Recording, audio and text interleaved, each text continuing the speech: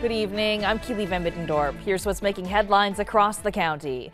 Because of an increase in COVID-19 in the community, all public inmate visitation at 3 Kern County facilities is suspended. The Kern County Sheriff's Office says visitation at the Central Receiving Facility, Lerdo Pretrial Facility, and Lerdo Justice Facility are affected.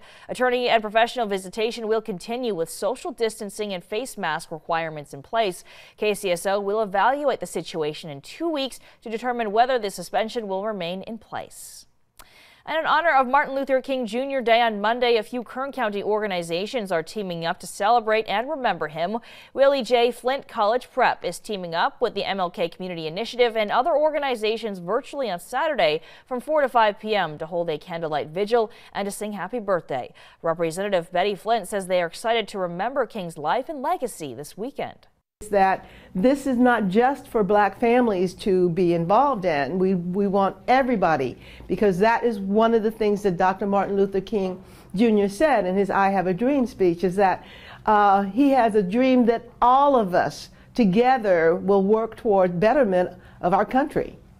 More information about the event can be found on MLKcommunityinitiative.com. And kind of like last night, we've got a lot of cloud cover rolling in. You can see it's really starting to push into Kern County here. There is a hope that those clouds can keep us warm enough that we don't see fog, or at least widespread fog tonight. We've already got some fog places like Delano, but it's definitely possible that that happens. Dense fog advisory in effect for the entirety of the valley. We only need to cool off about 2 more degrees here in Bakersfield.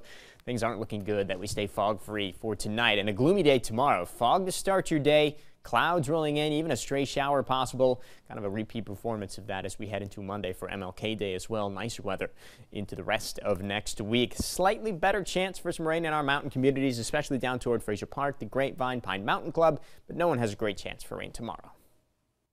That's your latest news and weather update. For the latest update anytime, be sure to head to our website, turn23.com.